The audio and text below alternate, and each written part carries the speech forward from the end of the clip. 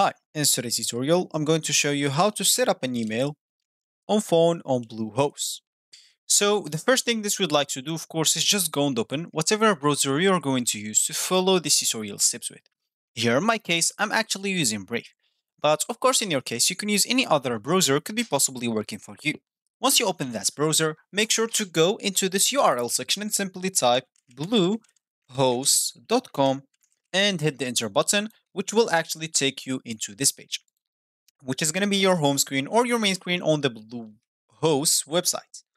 Of course, if you want to log in into your account and if you already have it, simply click as login button at the top right corner.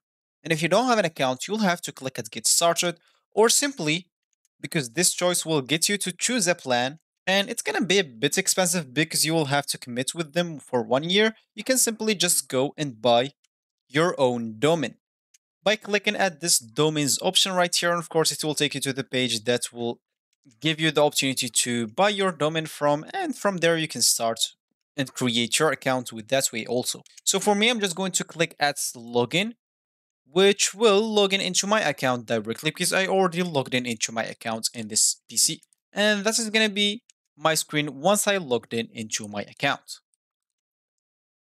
So as I said in the beginning of this tutorial, we would like to show you how to set up an email on iPhone on Bluehost. So once you're logged in into your account, you'll have to click on Advanced button, which will normally take you into the cPanel or the control panel page. As you can see from here, you can actually click on this email account on the email section. Once you click on it, as you can see, you'll find the account, your account here.